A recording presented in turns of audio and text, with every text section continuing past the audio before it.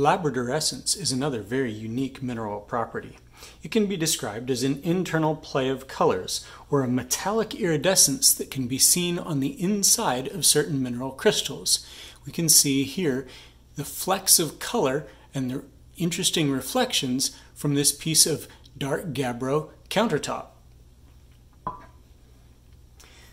This mineral has been also used in various types of jewelry.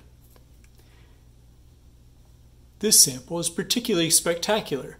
It appears at first a dull gray, but when held at just the right angle, an electric blue is visible, and that color seems to originate from deep within the mineral crystal itself.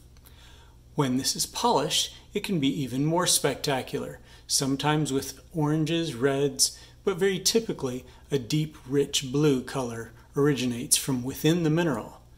When viewed from another angle, it's simple, dull gray.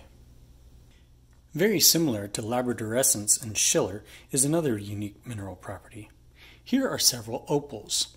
Now opals may be rather nondescript, sort of a clear or sometimes milky color, or they may have these incredible internal reflections and internal colors.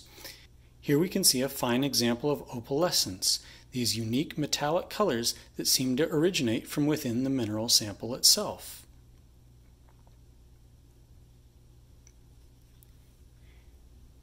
Here's another small sample in a ring. Again, a spectacular opal, and we can see that it has a wide variety of colors, blues and greens, reds and oranges and yellows.